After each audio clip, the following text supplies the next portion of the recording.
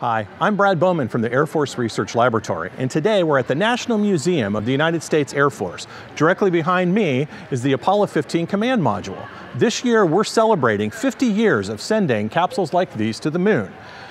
They rode on top of the Saturn V, which is the largest rocket that has ever been made or has ever been flown. We recently had the opportunity to go to Edwards Air Force Base in California and the Kennedy Space Center in Florida to find out more about the Air Force's contributions to the F-1 engine that powered the Saturn V rocket.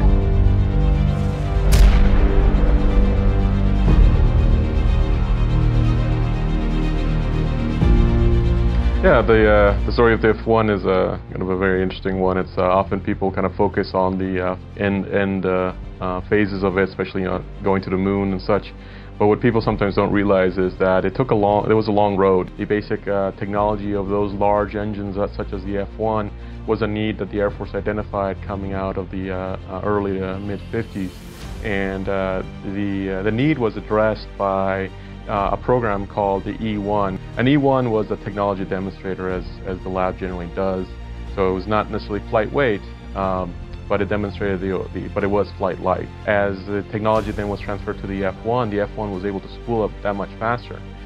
As these big engines got bigger and bigger, they were often more prone to combustion instability. This is when the energy that is being combusted inside of this chamber creates a runaway effect where the energy cannot be contained and the engine itself often blows up. Resolving that problem was a huge effort, and in fact it was worrisome to the point where they were worried whether they would have a feasible engine to launch the astronauts to the moon. So the lab was instrumental in being able to solve that problem, and it was solved in one of our test bins. Unfortunately, at the time, it is the 60s, there wasn't much computer modeling, and there wasn't much even just understanding of the physics going on, the combustion mechanics, etc. They decided to try out every single design. Those various designs had different characteristics. The characteristics that often were manipulated were the baffle shapes, the number of baffles, the number of sections of the baffles, the injector layout.